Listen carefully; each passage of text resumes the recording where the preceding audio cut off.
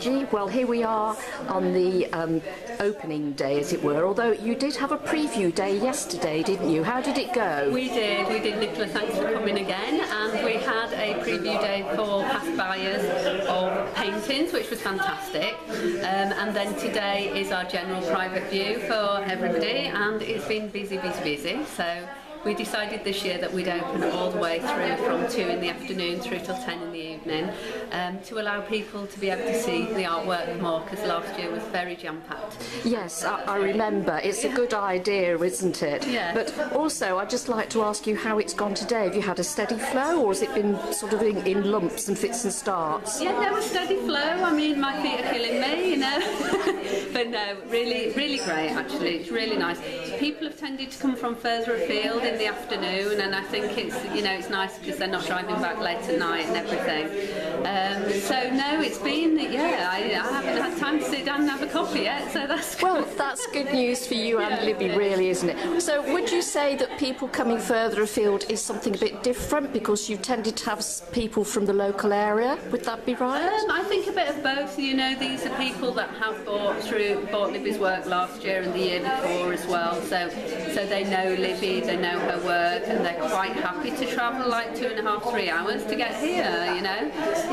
And so with the vernissage, you know, being an event as well, we've got obviously all of the lovely work, all of the prints, the cushions. People can have a glass of bubbly, they can have a bite to eat, and people can see other people that they haven't seen for a while, and of course talk to the artist, which is very important. Yes, that's super. I'll be talking to her in a minute. Fantastic. Can I ask you how well sales have been doing? Have you sold many of the originals? We have sold about 4 of the originals so far, quite a few prints and cushions and calendars, so yeah, I think Libby's really pleased at the moment, and maybe a couple of commissions, so that's fantastic. It just shows that, you know, this new body of work is as well received as last year's body of work. I was just going to say, have many people commented on slight changes in the colour palette? Oh, absolutely, but I think it's been like really well received. It's been something that, yes, it is different, but actually it is a transition and it works, and that's the amazing thing, it works really well. So. Well, that's terrific. Thank you very much, Angie, and wish you both all the best. Thank you.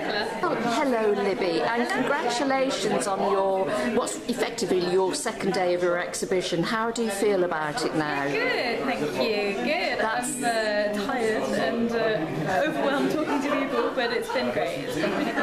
Right, and behind you, I just see over there, is in fact, I'll just zoom in a little bit, the painting that we followed through its progress.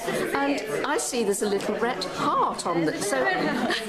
So somebody has in fact bought it, which is marvellous. They have. It's really nice because this whole series actually was made from photographs that other people had taken. I think I might have explained that in one of your former interviews. And actually the person that took this photograph came to see it and they really loved it. So. Oh, that's super. So take it home. Great. And what's been the response to the slight change in colour palette?